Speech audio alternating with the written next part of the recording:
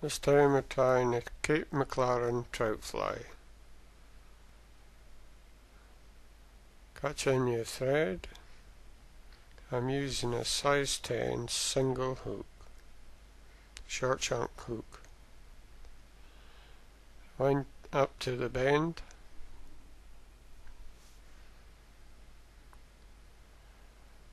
Take a golden pheasant crest feather,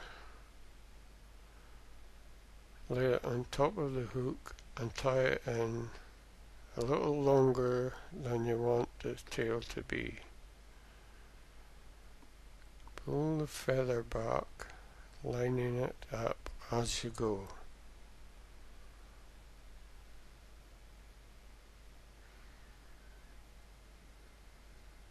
Trim off the excess. I like a slightly long tail in the Kate Mclaren. Catch in oval silver tinsel. Medium or fine tinsel.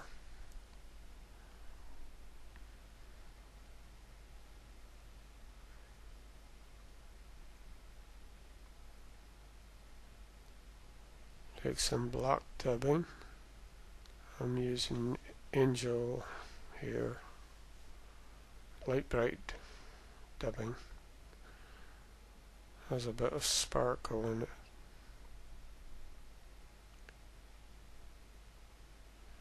Twist the dubbing onto your thread.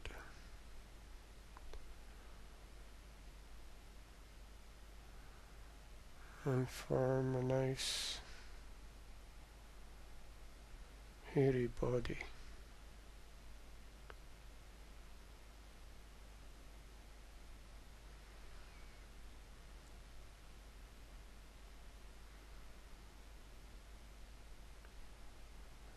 Next we've got a black cock hackle.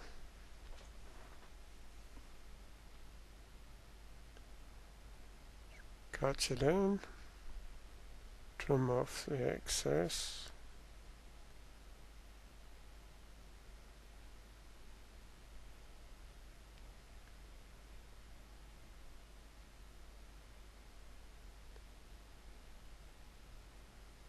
Draw the fibers forward a little.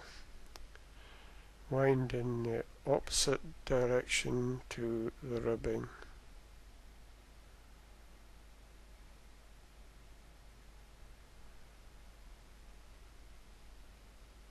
Three to 4 turns.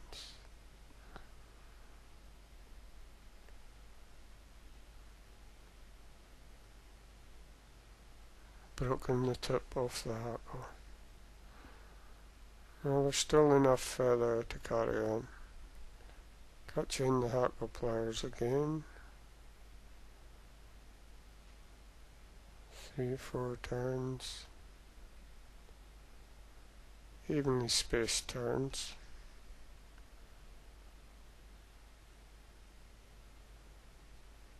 Trap the hackle in with the oval tinsel.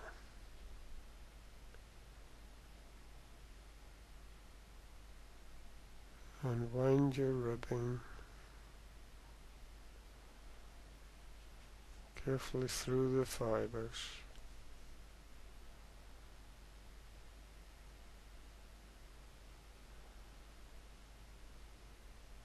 This will hold the hackle in place. Catch in the tinsel. Trim it off slightly long. Pull off the tinsel, exposing the core, and trap the core with the thread.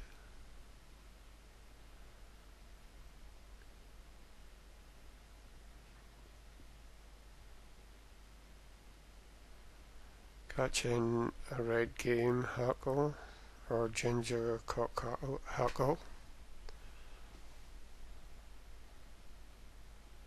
Wind forward. Trim off the stalk.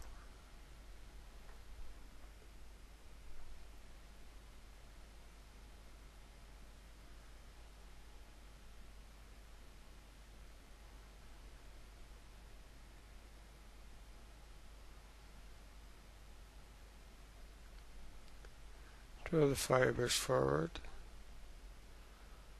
and make 2 to 3 turns at the head of the fly.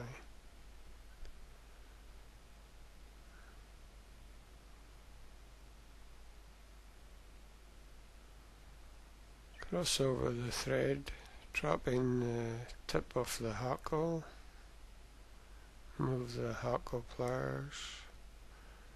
Draw all the fibers forward, including the tip. Wind on 4 to 5 turns of thread. Then remove the tip of the hackle.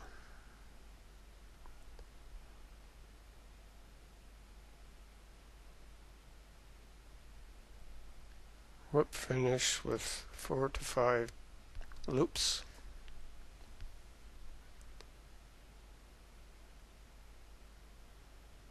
Cut your loop with the point of your scissors and slide the scissors from the loop, pulling your thread tight at the same time.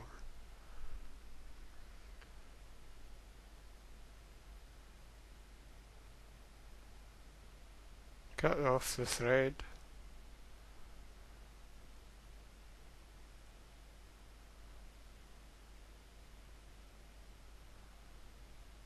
and varnish carefully, making sure not to put varnish on the hackle fibers. I use Sally Hansen's Hard as Nails. Take a dubbing needle and make sure there's no varnish in the eye of the hook. There you go.